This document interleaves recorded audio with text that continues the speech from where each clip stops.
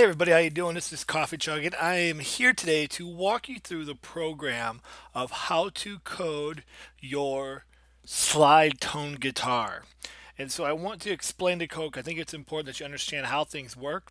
Once again, just as you'll see in the show notes, or if you're coming across it in the blog post or wherever you're coming across this video, this is not my idea. This was a guitar that was created in both the NXT 1.0 and 2.0 versions. I've just adapted it, upgraded it to the EV3 kit, kind of added my own little flair to the build design, but the code has just been converted from the NXT to the EV3. So it's not my original idea. There are many ideas out there, but at least I want to explain what I've done in the coding so it makes sense to you because a lot of you are using EV3 and not NXT. So the first thing that we're going to do, we are going to go over here and we are going to create an infinite loop. We want this program to work forever and ever until we turn the program off. And what we're going to do within here is we're going to go ahead and we're going to drop in a switch block in between. And we're actually going to be using a couple of these. But it defaults here to the touch, and we're going to knock this down. We're going to make this a logic. And so we're going to be using a lot of logic information and data blocks within this code. And so we'll come back to this, but basically what we want to do now is we want to have our sound in the false of this switch block just to stop.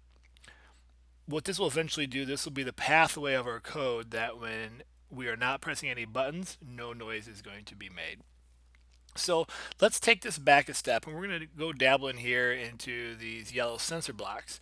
And then what we're going to do is, the way we have this guitar program is to use the brick buttons. Now you could have used any kind of sensor input you want.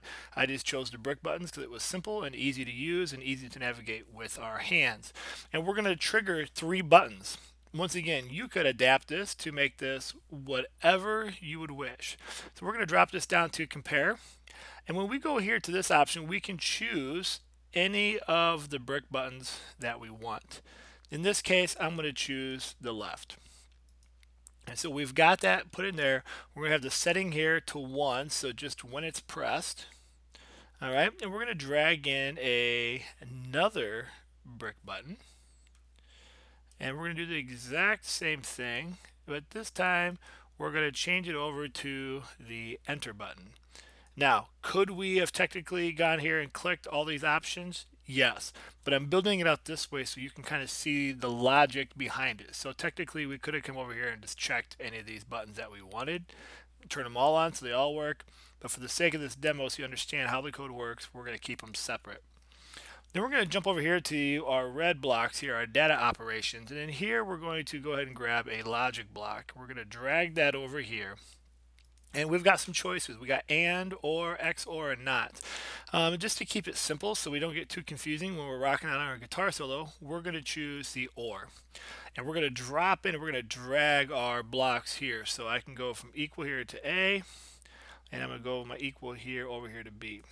What this is basically saying, if this button, the left button, or the enter button is pressed, then that's going to be true, and it's going to signal it up that way. Eventually that's what it's going to do.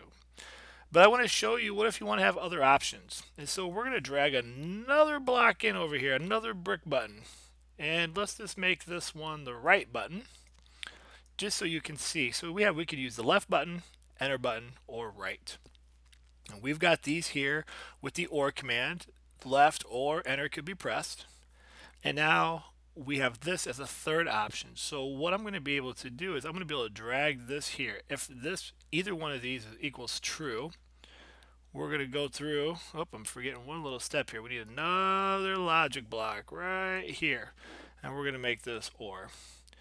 So if either one of these buttons are pressed, or if this one is pressed, the right button, then we have a true statement. And we're going to drag this over here.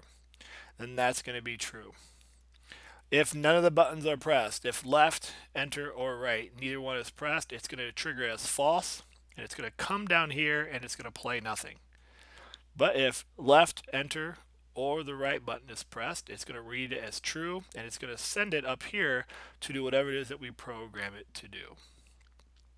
So there's the first line of command. Yes, I could have made these all one blocks. I could have made these XOR, meaning that only one could be pressed. So if you actually happen to press two of these at the same time, it would turn off. That's for you to kind of finagle and have some fun with within your own code. So now over here, we have these commands.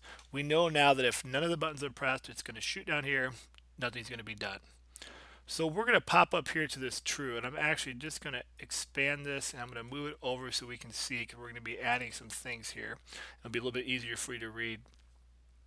And what we're actually going to do now in here is we're going to put another switch block in here. So we're going to add a switch. This is another switch. And so you can start to see here. Oh, I got my hand on there, goofball. There we go. We're going to toss that in here. All right, now keep in mind your sensors, whatever you have them plugged into. So on the build instructions, I have my touch sensors plugged into ports 2 and 3. You just need to double check where you've got yours plugged in. And I'm going to have this as in this state here compared to if it's going to be pressed, we're going to trigger that command. So if the touch sensor is pressed, and it's going to run this here. If the touch sensor is not pressed, it's going to shoot down here. Okay? Hopefully you're with me so far. And so what we want to do is we're going to kind of back end the switch block here a little bit. So we're going to drop back down to our sensor modes, and we're going to drag a touch sensor right here. So if my touch sensor 2 is being pressed, we're going to go to compare state, and it's 1, it's being pressed. All right, then what do we want it to do? We want to have another logic block right before this. All right, and we have two touch sensors on our guitar. We have one that can change the octave up, and another one that can change the octave down. So I'm actually then going to redesign this sensor here to be number 3. And so what I can do here now is if 1 is pressed, we can go here to A. And this one here, if sensor number 3 is pressed, that's going to be B. What we want to do here in this particular code on this step, and this is where it's going to be important, we want an X or option. What this means, only one of these can be pressed. If both buttons are pressed, it's going to default out, and it's going to prove it as false. So it's either we have yes for A or yes for B, but we can't have both. All right, and so then we're going to wire these, just like we were doing before. We're going to wire this over here to this touch sensor.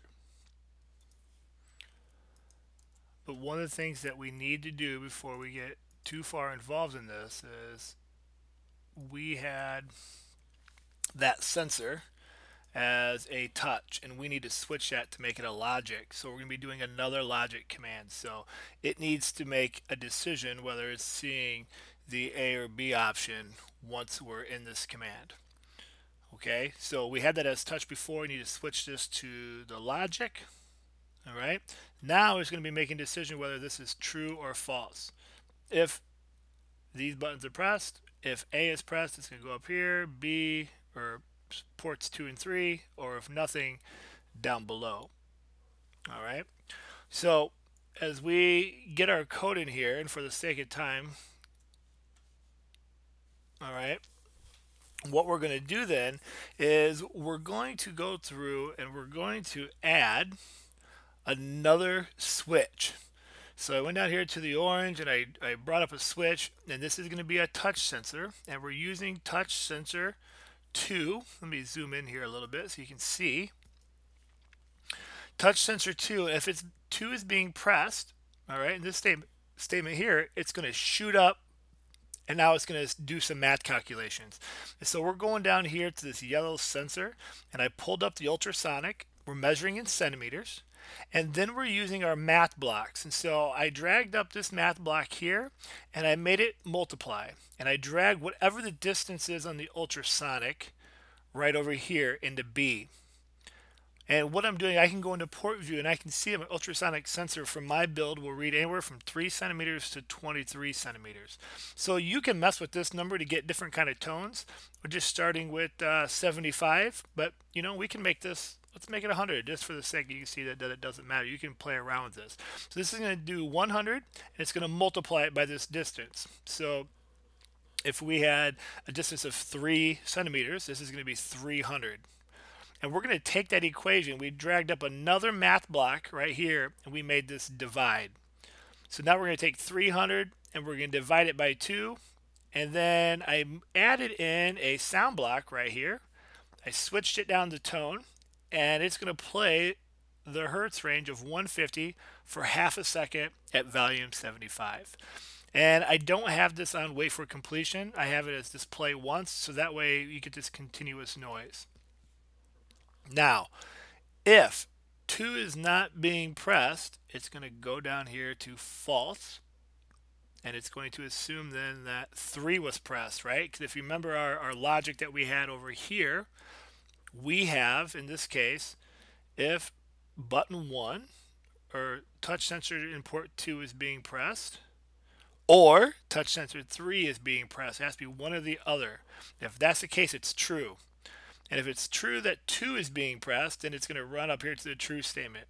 If it's not 2 being pressed, then it knows it's going to be false, and we know that we're hitting the 3 button, or port sensor 3. And so we have the same code right here. It's going to take the distance of the ultrasonic. We're going to multiply that. Let's make it 100 for the sake of the video. We're multiplying again. This time we're going to multiply. And so we're going to multiply by 2, and then we're going to do that frequency. So what's happening is as I press the touch sensors, this will drop the tone down an octave, and this will bring it up an octave as we do the math. Now the last thing, if we back out of here again, what happens if we don't hit either touch sensor? So remember back here, it was making a decision, left, enter, or right. If that holds true, it's kicking up here to the true command, and it's looking for these. If neither one of these buttons are pressed, then it's going to go down here to false, and now it's going to play this regular tone. So this is the regular tone that's going to be used right here. And then up here is if we hit the 1 touch sensor, it's going to multiply it by 2, raise it an octave, it's going to lower it an octave. And then obviously if nothing is being pressed, no noise. So when you get it all done, and I'll put a link so you can access this file yourself, this is what our code looks like. And when we go to run the program, I don't know if you can hear, let's see if we can get you to hear it here. When I hit a button, and if I hit a touch sensor, if I hit the other one, you can hear it raise and lower. And then if I slide, and now we've got our own guitar. So that's just a little bit of math of how to kind of figure out the coding behind it. I hope you found that helpful. Let me know what you think. My next steps here, in case you're wondering where I'm going to go with this next, is to swap out tones and actually make it power guitar chords. And so I'm working on that option right now. But you can see here in the code, let me zoom in here a little bit so you can see like the flow of logic going on here. Like I'm not pressing anything on my guitar right now. So it's reading through this saying, none of those buttons are being pressed. Down here, sound off. Now if I press a key, it picks up. You can see where it's picking up right here. It's making a decision. No buttons are pressed, so it's running here. If I press a touch sensor, in this case I'm hitting touch sensor 2, I hit number 3. You can see how the flow goes through. Alright guys, hope you found this helpful. If you have any questions, let me know. And as always, stay awesome.